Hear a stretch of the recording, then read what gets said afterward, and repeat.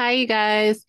Okay, so today I'm going to be talking about GitHub and I'm going to be doing one of my homework assignments, which is learning more about Git um, and GitHub. So, GitHub is an internet hosting service for software development and version control using Git. It provides the distributed version control of Git plus access control, bug tracking, software feature requests. Basically, okay, GitHub, I know, is a place where you would push your code from Git to show people how you've coded a website. So your code is out there to see. So you might show somebody your website and they can see it, but how did you actually code that up? And they can see that on GitHub. Anybody can look at how you actually did that.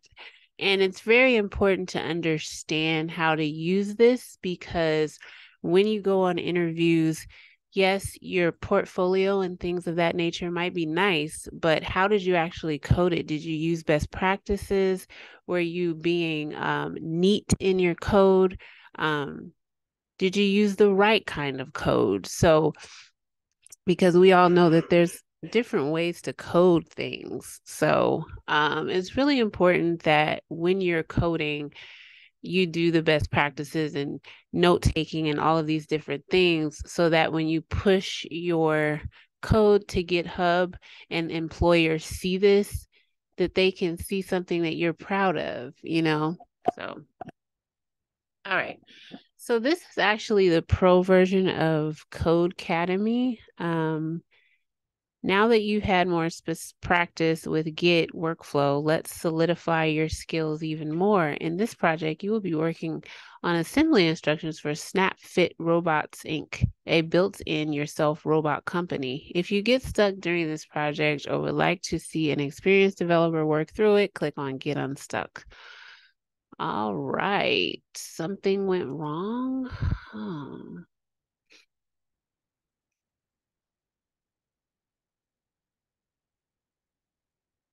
Hold on, you guys.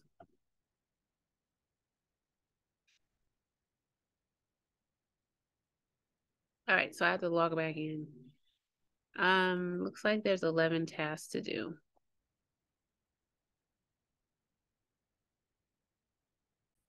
Okay, so the first task is initialize a new Git project, and we're gonna do Git init. Check the status of the Git project. You can see multiple files listed in the output as untracked. So that would be Git status.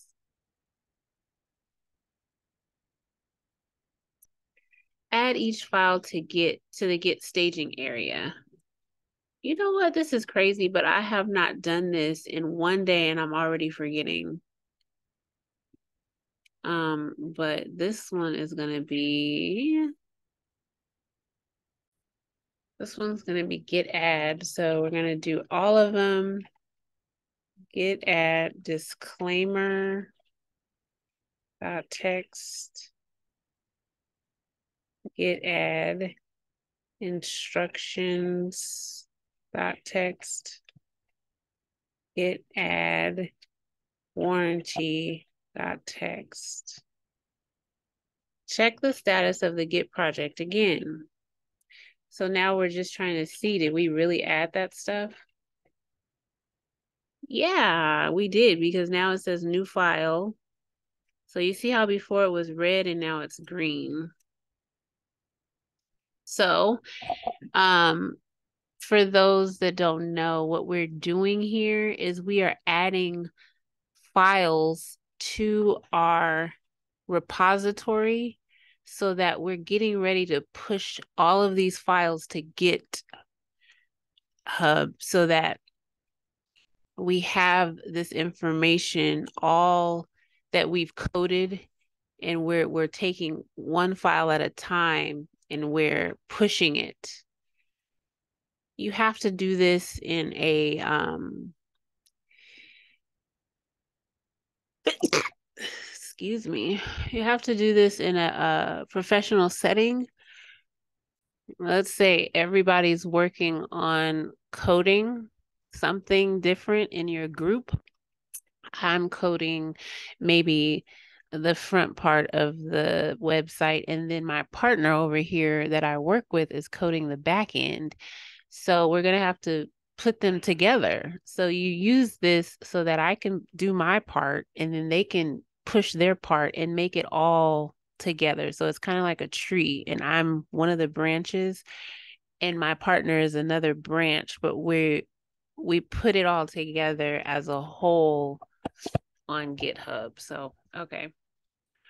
Let's see, make a commit.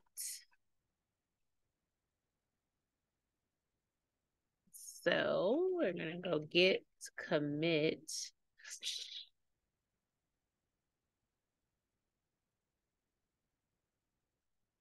Ooh.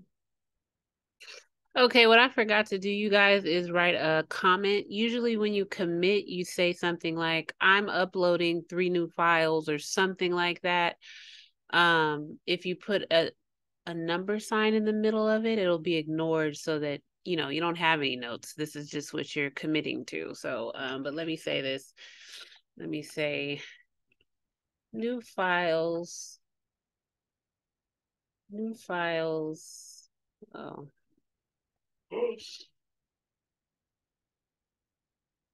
uploaded.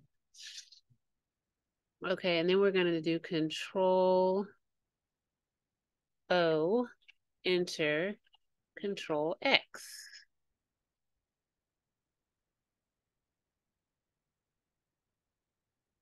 Okay, look at that. It says view your Git commit log.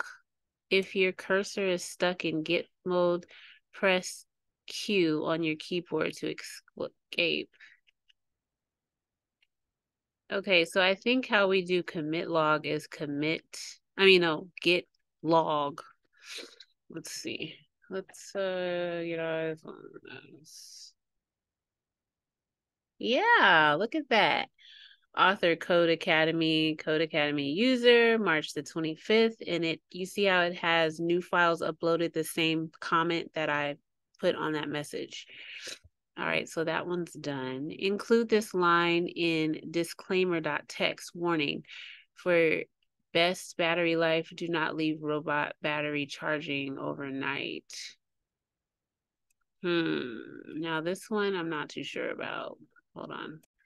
Okay, so this one is actually very easy. So we're already in disclaimer.txt because this is the file that is opened right now. If you look up at the top, it says disclaimer.txt, and they want us to add a warning or the best. I actually don't like copying and pasting. I love to type. So I'm just gonna type this out. Don't mind me. I actually take like typing tests sometimes. I'm such a nerd because I like to type. Okay. So we're going to save that. And then add the file to the staging area. So we're going to do git add disclaimer text. Okay. So then now we're going to make a commit, git commit.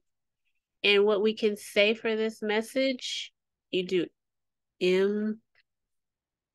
this message is going to say added warning to HTML. Enter. Okay. View your git commit log again to identify your comment. Git log. Yes. Revise each file. Okay, wait, hold on. Let's see. Revise each file in whatever ways you'd like, then add your changes to your staging area to make another commit. Okay, so let's just add something else here. Monique is the best in the West. Okay, because I'm on the West Coast, I'm living in California. Revise each file in whatever ways you like, then add your changes to the staging area and make another commit. So we're gonna do git add and do disclaimer text again. And then we're gonna say git commit message is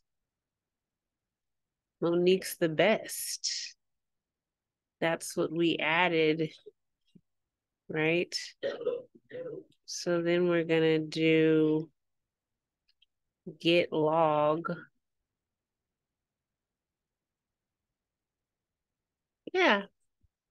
So we did it, you guys. This is the end of this little lesson here. I hope you enjoyed that. This was just showing us how to change files within your this will be your terminal. So when you type these things inside of your terminal, and I'll show you when we go to Visual Studio Code. This is just kind of what it looks like on Codecademy, but it's really going to show you the same situation. And what I like about Codecademy, especially the Pro, you do have to pay for this one, but it helps you to do it on your own computer so that you do it in real life, so you know that this is going to work outside of this training environment. So very helpful. I hope you guys learned something. What we did was just added some changes to our text so that we can commit these changes to get ready to push it up to the GitHub file. So thank you for watching, and I hope you have a great day. Bye-bye.